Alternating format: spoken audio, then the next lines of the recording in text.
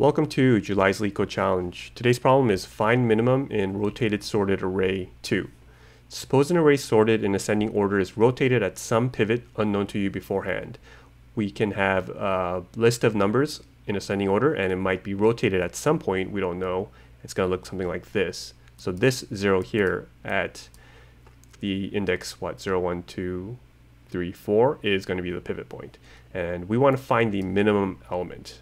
Now there's a twist to this question, is that the array can have duplicates, and we'll go into that in a bit. First, let's rehash how we solve this problem. Generally speaking, what we'll do is do a binary search and check in the middle to see if the rightmost pointer is less than the middle, and if that is, then we know that the pivot point needs to be on the right side. So if we check the very rightmost and see that, hey, it's actually less than our middle one, then we know wherever the pivot has to exist in this array. Otherwise, it should exist here. And we'll just continue that binary search in that fashion until we're left with the pointer pointing at 2 points left in R, and we'll move up our left pointer to the mid +1, and that's going to return to us the index. So normally what we'll do is set 2 pointers, 0 for the left pointer and the length of nums -1 for the right. And while L is less than R, we'll first calculate our midpoint. Say L plus R divided by 2. If the nums mid is greater than the nums right, then we know that it's on the right side. So what we do is change our left to equal mid +1 here. Otherwise, we'll say R equals mid, and then we just return the nums L or R, it doesn't matter. At this point, it should be the same. Now this will work normally, but the twist here is that we can have duplicates. And the reason that's actually an issue is we can imagine that we have an array that looks like this. And say that we start in the middle and check our right. Looks like our right is not greater, it's equal. Then we check our left, or we don't even check that, we just move to the left side. But you can see that's not right.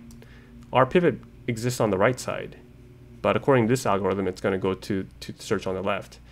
So even if we said, oh, well, else if nums mid is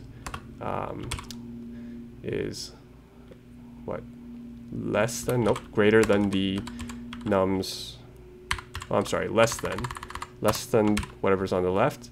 Even if we made sure that, it wouldn't even fulfill either of these conditions, because the left pointer is 3, the right pointer is 3, and the midpoint is 3.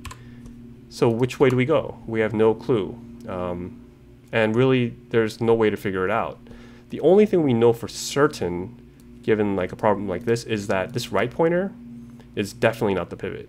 That's the only thing we know for sure, because how is that possible? This can't be the pivot if everything else in here is the same.